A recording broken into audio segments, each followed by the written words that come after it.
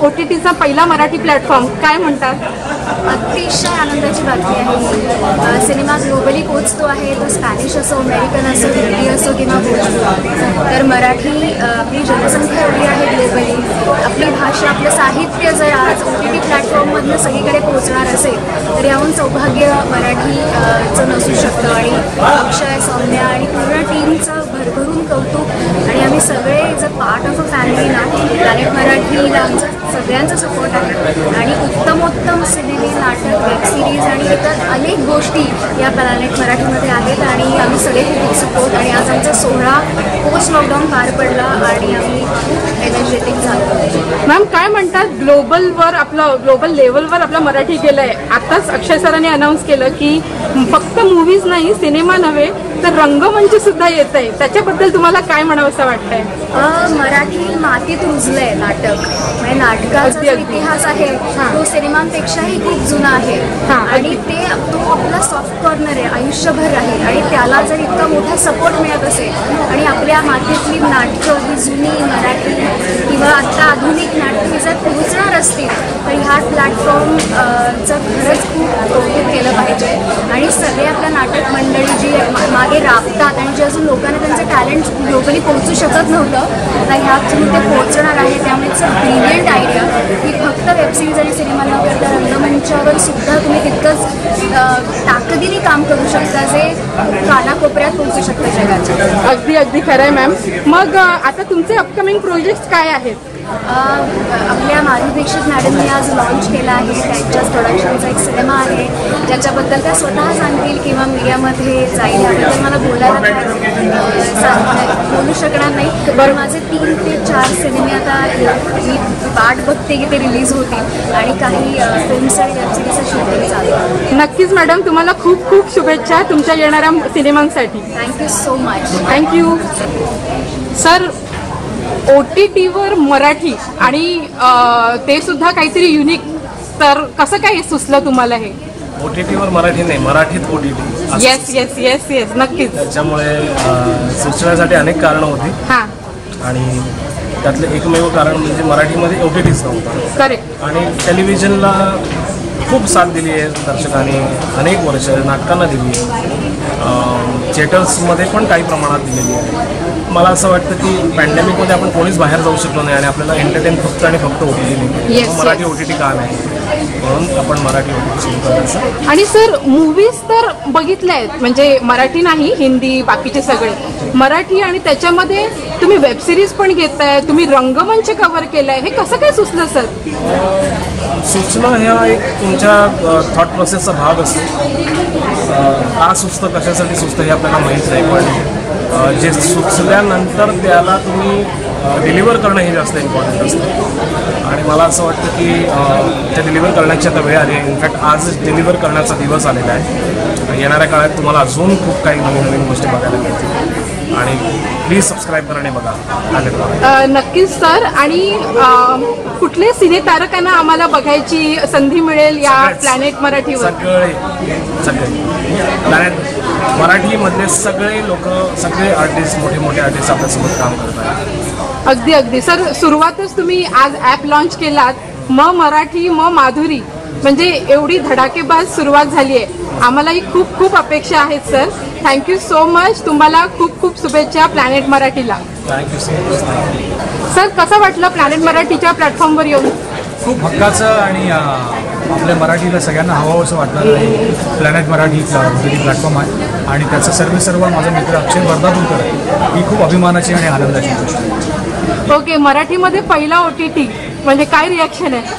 हे हवं होतं प्रेक्षकांना, कारण 8.5 कोटी जनता या गोष्टीसाठी उत्सुक होती, वाट बघत होती आतुरतेने। तर या निमित्ताने त्या जनतेला एक हक्काचं मराठमोळं OTT प्लॅटफॉर्म मिळाला। आत्ताच अनाऊन्स केलं की चित्रपटासोबत रंगमंच पण आता येतोय, तर त्याच्यावर तुमचं काय म्हणणं आहे? खूप आनंदाची गोष्ट आहे, कारण या निमित्ताने रंगमंचावरची कला जी आहे ती जगभर पोहोचेल आणि जगभर त्या सगळ्या गोष्टी लोकांना पाहायला मिळतील। सर, आता तुमचे अपकमिंग प्रोजेक्ट्स कुठले आहेत? या OTT प्लॅटफॉर्ममधली माझी एक वेबसिरीज येते, ती कुठली हे लवकरच तुम्हाला कळेल। Thank you so much.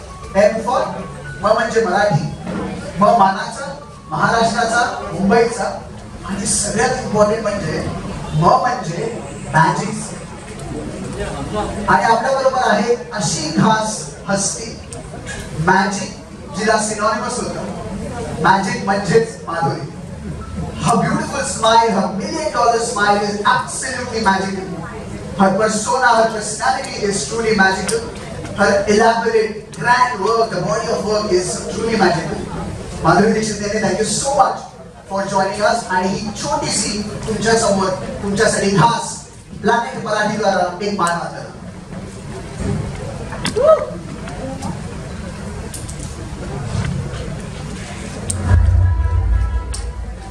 आरसपानी सौंदर्य, नृत्य संपन्न अभिनेत्री, एक सुपरस्टार.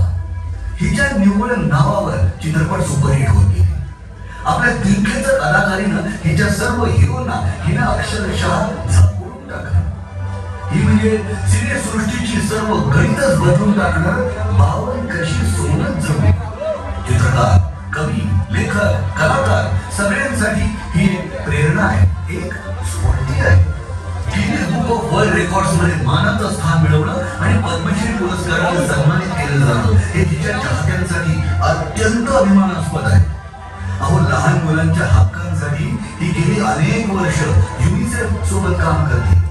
आज अरुणाचल प्रदेश मधला संगीतचा लेख हिच्या नावाने ओळखला जातो. एवढंच नाही तर आकाश गंगेतल्या ओरियन नक्षत्रांमधल्या एका ताऱ्याला या ओजस्वी ताऱ्याच्या नावाने ओळखलं जातं. जिचं वर्णन करताना कोणालाही शब्द अपुरे पडतील अशा या सर्व गुणसंपन्न अभिनेत्रीमुळे आपल्या देशाला देखील जागतिक स्तरावर एक नवीन ओळख मिळाली. पण कारकिर्दीच्या शिखरावर असतानाच हिने एक महत्वाचा निर्णय घेतला. अनेकांच्या काळजाचा ठोका चुकवताना हिच्या काळजाचा ठोका मात्र एका स्टेथोस्कोपने नेमका घेतला.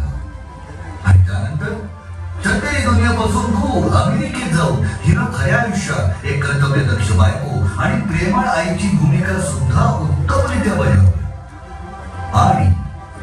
आणि एके दिवशी ही परत आली.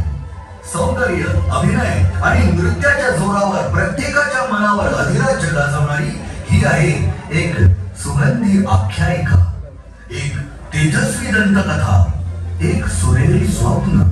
ही आहे ढकलकर, ही आहे गजगामिनी, चंद्रमुखी आणि ही आहे आपली मराठी मुलगी. आपली संस्कृती, कला आणि मनोरंजन यांना पुन्हा सुवर्ण झळाळी देण्यासाठी खऱ्या अर्थानं आज माधुरी माहेरी आहे. प्लॅनेट मराठीच्या वतीनं आपण सगळे जोरदार टाळ्यांच्या गजरात स्वागत करूया माधुरी.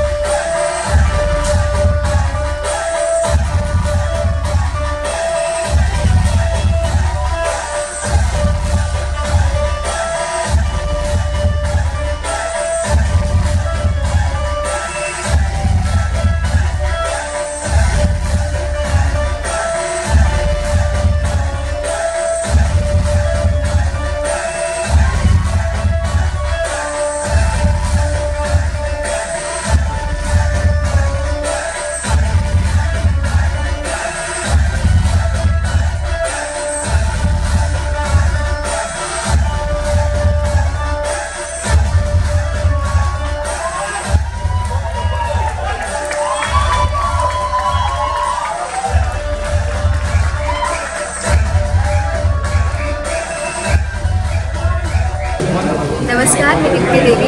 मस्त मुंबईला लाईक करा, सबस्क्राईब करा.